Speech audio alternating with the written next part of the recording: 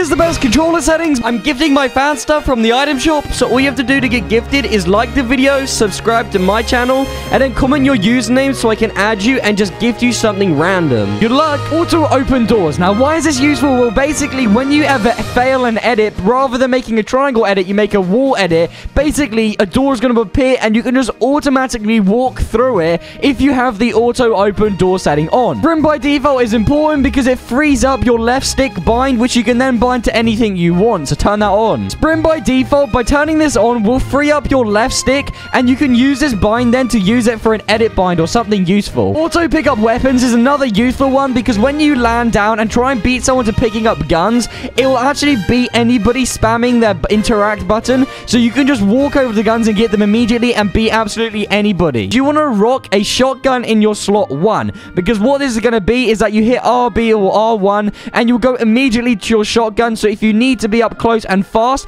then you can immediately get your shotgun out. But then number 2 and 3, what you're going to want to go ahead and rock is actually 2 SMGs. And holy guys, if you have double of these with a shotgun, I literally am unstoppable and win every single game. I want you guys to check that you have disable pre-edit option turned to on, because this is a new setting they added recently and not everyone has this on. And what this means is basically when you are editing up, like let's say a floor and a pyramid, then you won't by accidentally edit the pyramid rather than the floor first because you have this setting turned on. So trust me, super useful, turn it on. Something to mention is replays. I cannot believe some people still have these turned to on these days. Make sure these are all turned off. You only really get positives from this, which is going to be you're going to get more FPS and your game is going to feel super more responsive, lower input delay, and more FPS. So just turn all of your replay settings to off. In terms of HUD scale, what I've been recommending to everybody is 75%. This is the absolute perfect competition setting. 3D headphones, only use this, guys, if you generally have a 3D option on your headphones, because if you don't, it will actually affect you negatively, and you don't want to be using that because it's going to make it worse for you and you won't be able to hear where your enemies are. But if you have certain headphones that will be able to give you 3D feedback, then definitely turn this on, because what this is going to do for you is allow you to hear around. So if someone's behind you, you can hear them.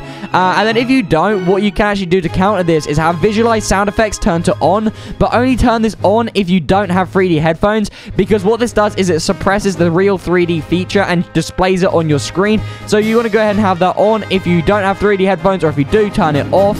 And then that's pretty much it for the audio. In terms of binds for your controller, I mentioned earlier to have the left stick freed up, because in that case, I have my left stick as my editing bind, as you can tell. But other than that, I haven't really changed anything else in my settings. The only thing I've got is Builder Pro, and then basically just left stick as my edit, and then I select with RT, and then confirm with B. In terms of controller settings, I know you guys have been waiting for this one. So in terms of foot controller, it's a secret setting that not everybody has. So if it's there for you, turn this on, and then set the dead zones both at 1% for each, because what this is going to go ahead and do is give you the minimal amount of input delay. Then next up for dead zones, this is what I rock. So I actually, on the left, I rock 8%, and then on the right dead zone for the aim, I rock it as low as possible, so I get the most feedback when aiming down sights. But if you do get really bad stick drift, you can up this up a bit to about 8 or 10%, but that's what I use.